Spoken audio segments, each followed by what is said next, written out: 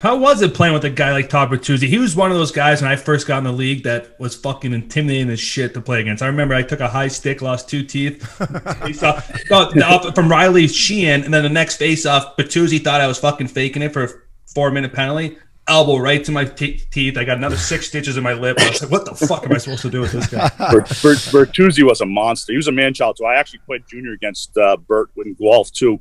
We actually beat them in the OHL finals. It was him and Jeff O'Neill, but Bertuzzi was a big, strong, player, power forward. He was a good guy, too. Bert was great.